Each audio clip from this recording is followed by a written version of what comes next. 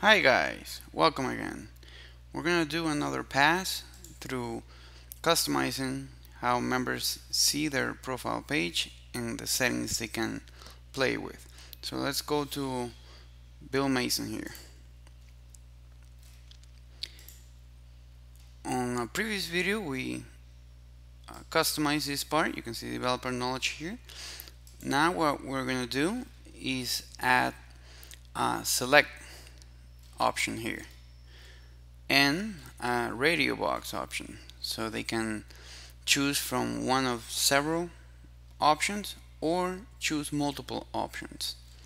So like you know already, we would need to go to the toolbox, form manager, then look for the listing that takes care of that information there. Here we go.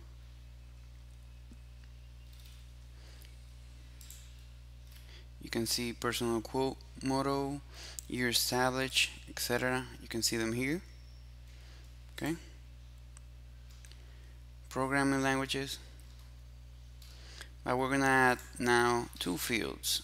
One field would be the select, and as you can see, this part expanded when I selected the select. If I put something else like text box, you can see it disappear there. Let's select the select again, and let's put some options here. Let's put a cat, dog, parrot, fish, common pets like a lion and a elephant.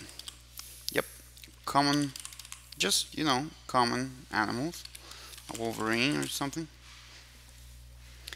And let's put here favorite pet and cute pets. Yeah, because a wolverine is super cute. And let's add another field, and this one's gonna be a radio box. We got radio option. You know what? Let's do not just a Boolean radio. In this case, we're gonna select multiple ones. So we're gonna scroll over here. You can see checkbox, can select multiple, and let's put let's say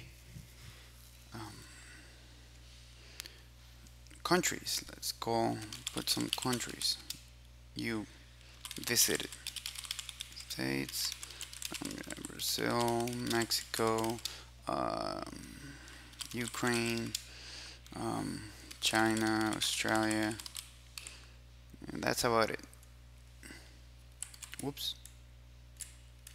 There we go. And let's put here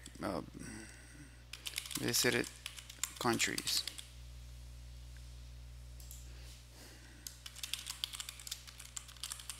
Okay.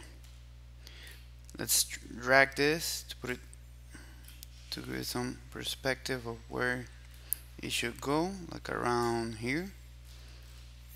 It will look nice there. You can see I can drag it. And let's put it right there. Okay. Let's save this. And if we refresh this page, we should be able to see both. Okay, we should be able to see the select, where you can select one cute pet like the wolverine, and you can select the countries you've visited. Okay, there we go. Now if you want to make this, instead of vertically, horizontally, you would just put, let's go to that one, here it is, and ID. I believe it's the ID. I think it's a class, but let's check that to make sure. There we go. It will be now horizontally, so it doesn't take up all your space there. So visited countries There you go, and you have this option now.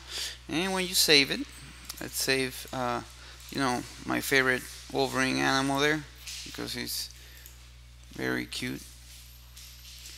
Let's go back and we'll see that we have selected Wolverine with the options here also selected. So that's one really fast way of adding all the options, creating the variables for them, and more. Hope you enjoy the video, and I'll see you on the next one.